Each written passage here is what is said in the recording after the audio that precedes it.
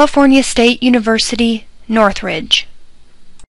The drag and drop feature in Outlook 2007 or 2010 is one of the best hidden secrets Outlook has. This feature works the same using either version of Outlook. This tutorial demonstrates the use of this feature in Outlook 2010. The drag and drop feature allows you to quickly create calendar items, contacts, tasks, or notes. Let's get started. Open Outlook 2007 or 2010. I'm going to use this sample email from Tina Reed to demonstrate the tool. To quickly create a meeting, simply drag and drop the email over the calendar button. Outlook 2007 or 2010 creates a new appointment by opening a new appointment window. You'll notice the original email is below, and it is often useful to include this in creating a meeting. The attachment it had is gone.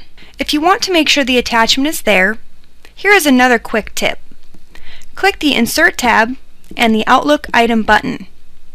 You can follow these same steps in 2007, but your button will say Attach Item instead. By default, you can search through your inbox below and then attach the entire email to this meeting, and that way the attachment will be included. Here you can decide if you want to invite others. In this example, I'll invite Tina Reed, and we can call this a meeting. The drag and drop feature is also useful in the contacts area. Choose your desired email and drag and drop it over the contacts button. For you, Outlook 2007 or 2010 brings in as much information as possible from the email, such as full name and email.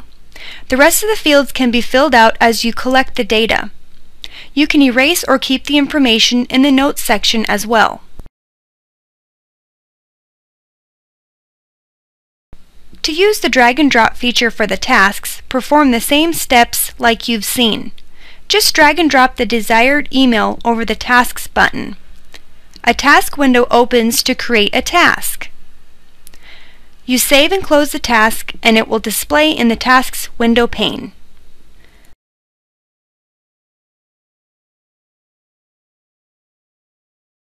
The last drag and drop shortcut is for the Notes section.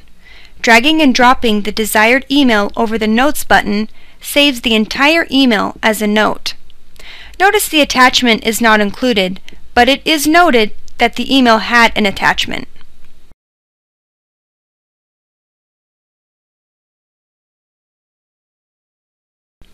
I hope you enjoyed learning about this quick shortcut that is one of Outlook's hidden secrets. Thank you for joining me, and have a great day.